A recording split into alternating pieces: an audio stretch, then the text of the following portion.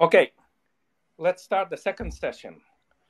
Before we start, however, I have one announcement or encouragement to presenters. You can still log into the web page, ICFP web page for the HOPE workshop and set up accompanying materials to your talk. For example, you can link to your paper, to your slides, or to anything else that you think might be relevant to your talk. So please, there is still a time, and please do that. I hope that you consider it. Okay, so the first talk of the second session is by Willem Heiltjes on functional machine calculus. So Willem, please. Thank you very much. Pleasure to be here, so to say. So this is about a new model of combining higher order computation, lambda calculus, with effects. So a quick overview of the history. Since the 60s, we know how to do call by value with, so eager evaluation plus some constructions to delay evaluation. But that's not all we want. We've seen how to do it in continuations, call by name with monads. There's this line of work, kappa calculus, that might be familiar.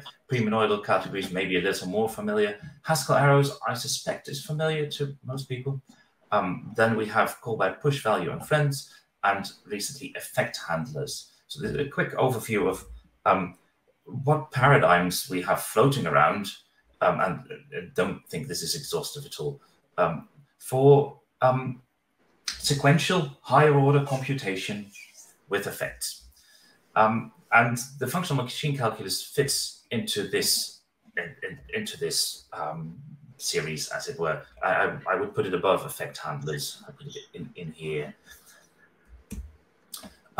What are the requirements of a model of computation of this kind? Well, first it needs to express multiple strategies, right? You want to have lazy and eager evaluation, and you want to have that in the syntax so that the programmer can decide when the effects are called. And sort of less strictly, but in practice very relevant, is that you would want an intuitive notion of sequentiality, because effects are sequential. At least we are talking about sequential computation. Of course, there's also a separate branch of concurrency, but it's not about that. So we want sequentiality. So this work starts by observing, well, bit reduction is not sequential, right? And that's the reason why we have all these different paradigms. But call by name evaluation with a simple stack machine is sequential.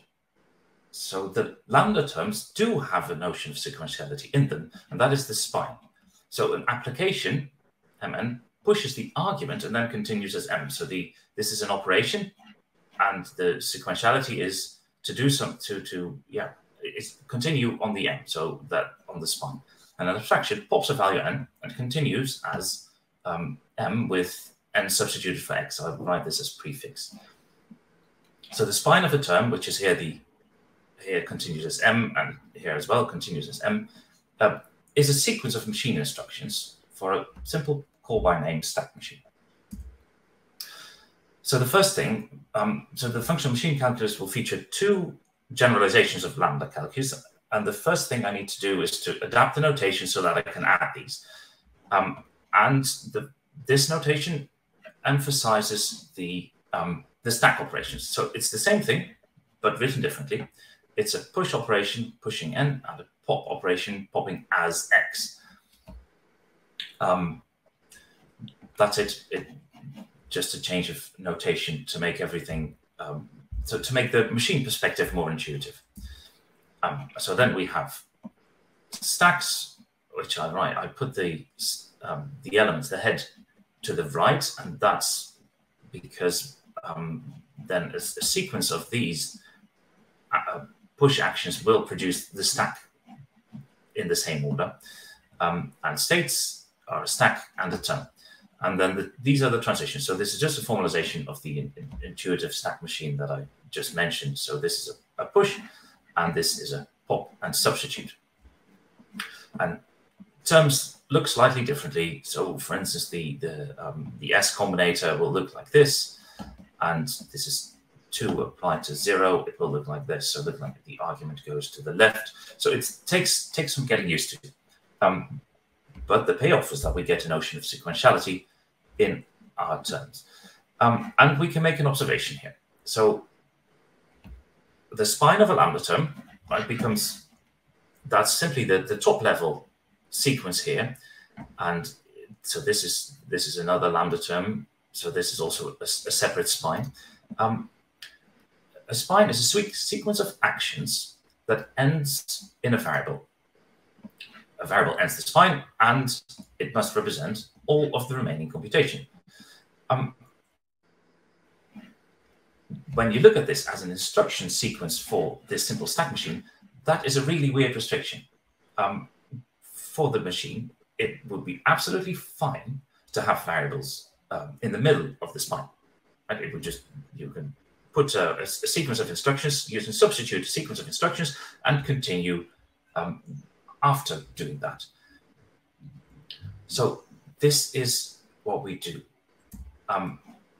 The first change to lambda calculus, I've called this the sequential lambda calculus, is this. The variable, the usual variable construct, is split into a null term, an empty. This represents the empty sequence of instructions. And the variable now becomes a prefix. And just like the push and pop actions. So now we have, now we can build any sequence of push actions, pop actions, and variables into a term. So here are some examples. So this pops something as x and then pushes it twice. This pops 2 things and does nothing. And well, let's first change the notation a little because those dot stars are getting in the way of reading what it actually does. So I'll omit those, the trailing dot stars. And then you can see, well, this is it pops x and pushes it twice. This pops 2 things. And this is the identity. It pops something and pushes it back. So the identity for non-empty stacks, that is pushed onto the stack. It's read and bound and executed 3 times. So the thing to note here is that these are not lambda terms. These are, this makes no sense at all as a normal lambda term, but as a sequence of machine instructions, it is absolutely fine. There's no problem with this at all. And what do we get? We get some nice things. So here is notion of composition, right? Because we are talking about sequences of effects with variables anywhere. We can now compose them. So semicolon for composition, and this is the definition. And note that we have to do capture avoidance, right? If we compose something, then x here binds in n. And if you put all those actions in sequence, it might bind in m as well. So we need to do capture avoidance. That's this. Substitution is as expected, and the special case, the new variable case, substitutes for x and substitutes in m. And the prefixing becomes a composition, of course, as expected. And then beta reduction is as normal. So features of this design. So variables now, so the main change is that variables are something different. Variables no longer represent lambda terms, they represent sequences of instructions. In a way, you can see this as variables representing computations and not values, but that's both helpful and could also be confusing. We get the notion of composition and a unit, an empty sequence, and it's conservative of lambda calculus. If we restrict ourselves to those sequences where the variable and the unit always occur together, we just have lambda calculus again. But this is the really nice thing. with this simple change, you can encode call by value lambda calculus, the monad approach, the computational meta language, call by push value, and arrows. So it's a very simple change, but it just these other paradigms in an easy way, and I'll show two of these. So here is how we would encode call by value lambda calculus. So this is the call by value lambda calculus. Values are variables and abstractions, and then a reduction requires that the argument is a value. Encoding is as follows. A variable becomes a push action on a variable, and an abstraction adds a push action as well. So what's happening here is that instead of return, so to return a value, right? A value is something that is returned by the computation, and to return something, we push it on the stack. Just quite a normal thing to do. And note how this is not expressible in normal lambda calculus. And if you want to do these kind of things, normally you'd have continuations. You need a continuation to do that. But here we can simply have a term that consists of a push action and nothing else, and the same here.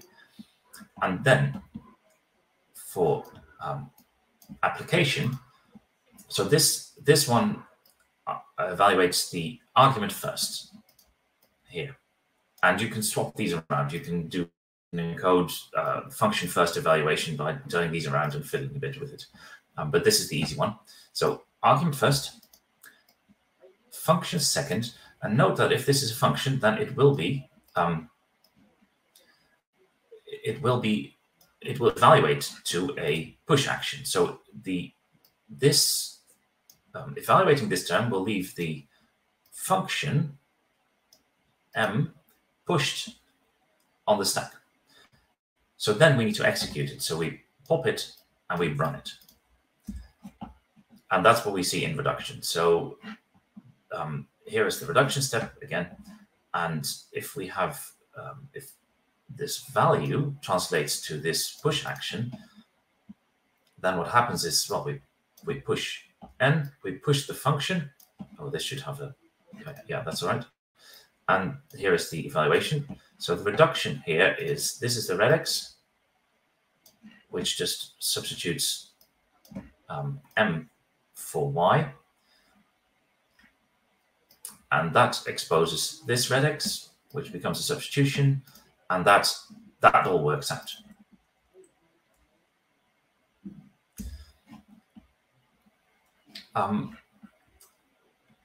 We also encode monads.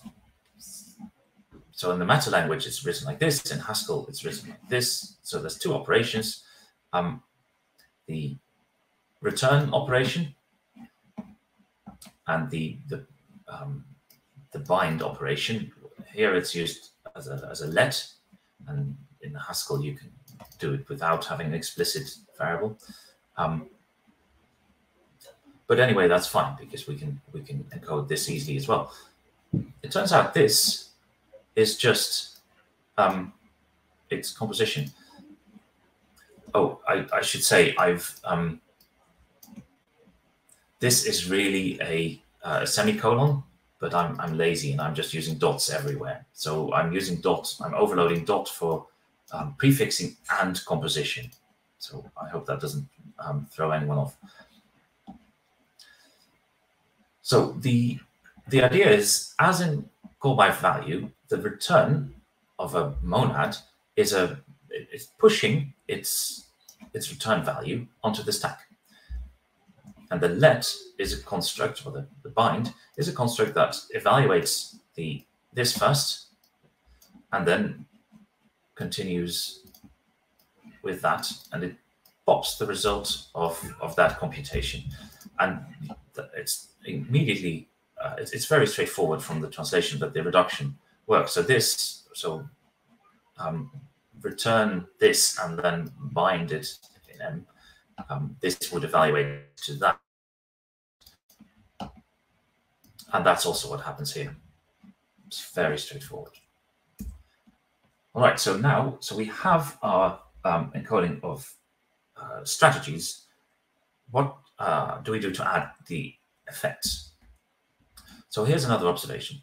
Basic effects, like input, output, and state, can be encoded with pop and push actions. Input is, reading from input is a pop. Writing to output is a push. And states can be modeled as stacks of depth 1, where update is first pop, discarding the value, and then pushing the new value. And lookup is popping and binding and pushing the same value, the pop value, back to restore the state. But what's different from normal Lambda calculus is that every effect uses a different stack or string. So that is the second change. We parameterize our abstraction and application and abstraction in a set of locations. And each location represents an effect. We have a main location, central location, which is sort of omitted from the notation for the general application and abstraction. And then we can encode these various effects by adding more locations. So overall, we have a Lambda calculus with two generalizations. First, sequencing, which we've seen before, split the variable into a unit and a variable with a continuation here. And the second is to parameterize the abstraction and application as push and pop actions in a set of locations here. So here's some examples. So this could be a random generator, and this could be output, and this function would read from random and output that value. And this would do that. It would store that function on the stack, pop it as f, and execute it 3 times. So this would take 3 random values and output them. And here is something weird. What does it do? It reads a function. It reads from a memory cell C. It puts the value of it found at C onto the main stack, applies f to it, reads the result of f, and pushes to C. So this applies, it takes a function f and applies it to the value stored at a memory cell C. The stack machine for this is as expected. We have a memory, which is a family of stacks. So one stack or stream for every location. And I'm writing them with a semicolon, and then I'm immediately breaking that notation for convenience. I'm murdering it here. So states are pairs of a memory and a term, and the transitions are as before, except they operate on the stack indicated by the location, and that's it. You push to that stack and you pop from that stack, and everything else is as before. And then we can check that the encoding of state works as the intuition would suggest. So we can model a memory cell by a location C. We don't have to restrict it to have at most depth 1 or exactly depth 1, because the operations will make sure of that. So an update, which I've written with the continuation, with the remaining as a prefix instead of a separate thing, but it could just be a separate operation, is pop and discard. So this is a non-binding variable. Push n and continue as n. Lookup is pop from C, restore that value to C, and execute it. And the machine, the stack machine, shows you that operates as expected. Right? The transitions are what's needed. So here's an example. This is without sequencing. So this is an example that's within the normal range of the Lambda calculus with effects. the encoding here. So the example, it has a memory cell A, and it sets it to 2, and then it has a function and an argument. The argument will set A to 3 and return 0, and the function will throw away the argument and read A. So this is to illustrate the divergence between call by name and call by value. The call by name evaluation would throw away this update, and so it would read 2 here, and the call by value reading would execute it, and so it would read 3. And this is the well, what happens is, this is the encoding. The update comes here. The argument to the function is a push action here. Here's the abstraction, and here's the read A. And to produce that in the machine, it's a very straightforward series of steps. We have to initialize the stack for A with a dummy term, so that we can pop here, so that we can even start. But if we do that, then we update. So the first thing is to update A with 2. Then we have the regex, which is so this is pushed onto the main stack, the lambda stack, and then discarded in this step. And finally, this read operation, it reads from 2 and restores it.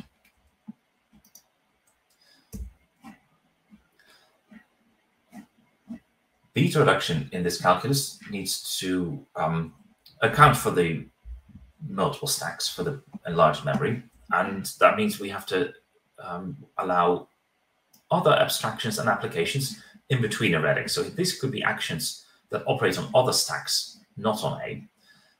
But they can't be variables, or they can't be actions on A. And then we have a regex that goes like that. And here's a theorem. This reduction is confluent. And is that surprising? Do we have a response? Is anyone surprised by that? Let's see if people are still paying attention. My referees surely were. Is this non-deterministic? Sorry, I may have missed. Sorry?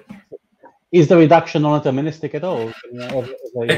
It's just beta reduction. It's non-deterministic. It's it happens anywhere. It's a rewrite relation. So you are surprised? Slightly. So this is why. This is why it can be confluent. So beta reduction does not evaluate effects according to their operational semantics. So we have, on the one hand, we have the stack machine, right, which operates beta reduction as the Graveen machine, and it evaluates effects by their operational semantics. And on the other hand, we have beta reduction, which is sort of an optimization when you look at the machine. And if you apply beta reduction to the encoding of effects, this is not the operational reading. You get the algebraic reading. So this is what happens. If you encode 2 successive state updates, they become 2 sequences of pop and push actions, and they interact. So the push action of the first and the pop action of the second form a regex that reduces, and that reduces according to the algebraic laws for effects. And similarly here, the state update followed by a read action is the same, is algebraically equivalent to the same update followed by executing that the updated value. And the same thing happens here. This is a sequence of pop and push actions, and at the boundary they interact, they form a regex, and they give you the expected algebraic operation, the result of that algebraic equation. So here's an example, the same example. For instance, in this term, we can see that this push action is adjacent to that pop action. So there's actions on other stacks on the main stack in between, but that doesn't matter, right? We know that these don't affect this red X. So this is a red X, and we can update that. And then we can do that one as well. And we see that the term reduces to the to this action, to this term, update the state to 2 and return 2. So quickly, the other effects. So input and output, reading is a pop action and writing is a push action. Nothing spectacular about that. To get going with a stack machine, we need to have a stream of inputs, and for beta reduction, we need a context or an applicative context. And then we can do probabilistic choice and non-determinism as in the same way, by having a random generator or a non-deterministic generator represented as a stream of inputs. Okay, I have 4 minutes, I think. I'm not going to make it to types, but I'll do a bit of programming if you'll allow me. So, how would you program with this calculus? So we've seen with monads and with call by value that the return values are encoded by pushing them onto the stack. And this is the natural way of programming in this way. So the lambda calculus leaves the return value as an unevaluated remainder of the term. But that doesn't work well in this setting, because if you compose, right, so if you have that value and then you want to compose that with the remaining computation, then you can't pick it up. It's just there. It's blocked. Reduction is blocked. The machine is blocked. It's done. So instead, what you would do when programming this is you would do as in call by value and as in the monadic encoding. You put your return values on the stack, and then you can compose with a function that pops it again. So this is what we expect. A term M should be considered as taking an input stack S, and then producing an output stack T, or an input memory S and input memory T. I'm dropping the locations when it's convenient, because they're straightforward and just clutter things. So then we have the empty term as identity, and we have a notion of composition. Composition is composition. So if we have a term N that takes R to S, and we have M that takes S to T, then composition, dot or semicolon, will take R to T in the machine. That's just what happens. Okay, let's add some primitives. They will work just as expected. A plus will take the top 2 items and add them and return a skip. A conditional will read 3 values, and the last one is the Boolean that determines which it takes. Ooh, that's one of these should be an M. I clearly couldn't decide which. And we can do inequality in the same way. And then you get, for arithmetic and Booleans, you get a simple standard stack calculus, which where these are pop and push actions, as you would implement a calculator. Then for effects, we wouldn't do the encoding as before, but we would use a separate get and set actions that operate on the stack. So a get would read from memory, restore the memory, and put the red value on the main stack for use by the next function. So get C, it's a read operation read from memory, and it puts the value on the stack instead of evaluating it as before. And set C is the same as before, except it reads its argument from the stack. A print is convenient to have. It reads from the main stack and pushes to output. Read takes input and puts it on the main stack, and random similarly. And definitions or let bindings can be encoded as redexes as normal. And then we can write something intelligible. So we define f as a function that takes a random number, sets the location C to that value, and then reads from C again. So that's the definition of f. Then that's executed twice. The output of that, which is what it got from C, is added, and that is printed.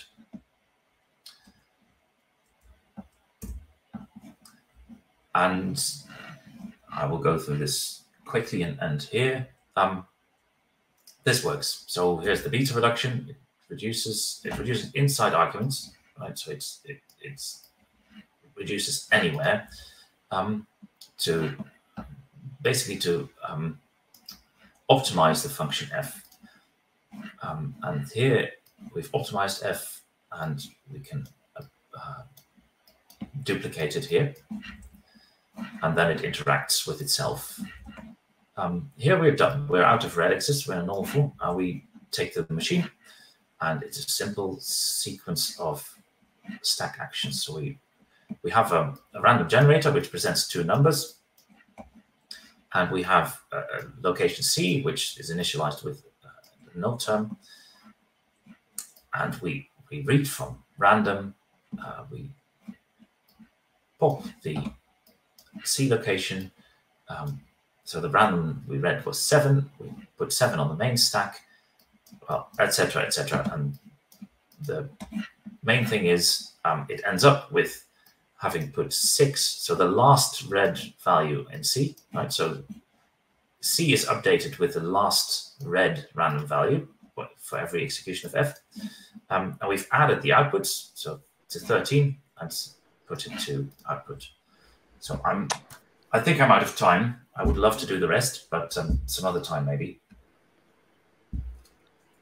Okay. Do you have a conclusion slide? No, the conclusion slide says thank you. So I'll conclude with that. Okay. Okay.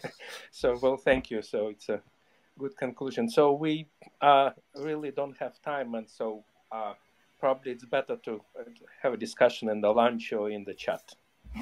Well, let's thank the speaker again. And now the next speaker is Timothy Tomandl and Dominique Orchard. Well, Timothy would be the speaker, and joint work with Dominique Orchard. Hello? Timothy?